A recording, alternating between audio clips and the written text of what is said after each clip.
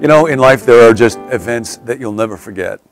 And one of those for me took place in Santa Barbara in the spring of 2013.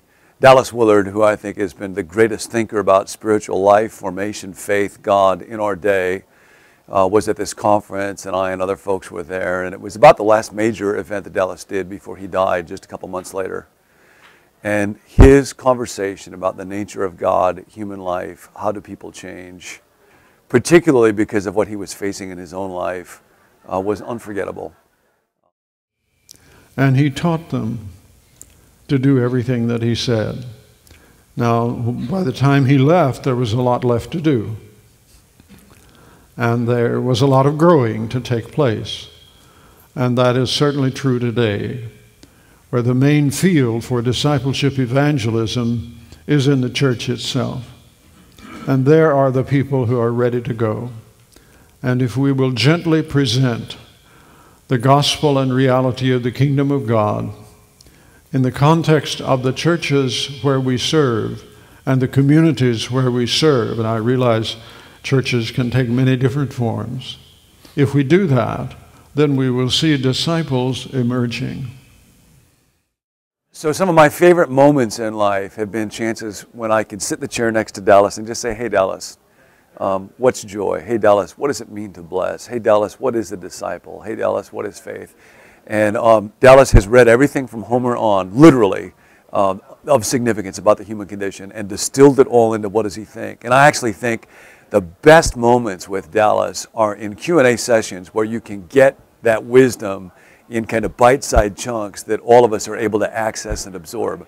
So the opportunity to do that, to just sit in a chair with him and say, hey Dallas, and ask him those questions and see what happened in the moment. And he'll get this little sly glint in his eye, and then he'll just drop these statements on you that literally could not come from anybody else, partly because of his mind and partly because of his heart.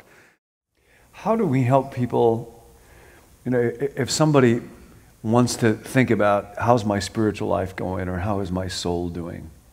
How do we help people ask and answer that question? Well, very slowly, one at a time, we listen to them.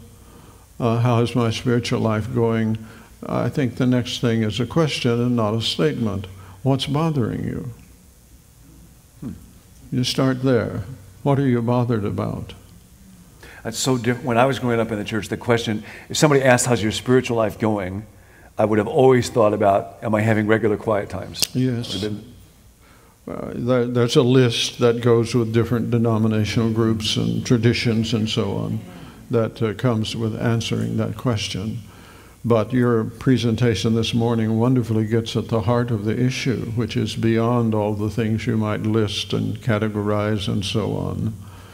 And what you really want to know is, how are you and God doing? But you'd start with what's bothering you. That'd be an interesting liturgical question. You know, to just start the church service, what's bothering you? And then the people could respond back, and also you. Oh, I think that would be absolutely revolutionary. I've known Dallas for about 25 years, and he has impacted me like nobody else has.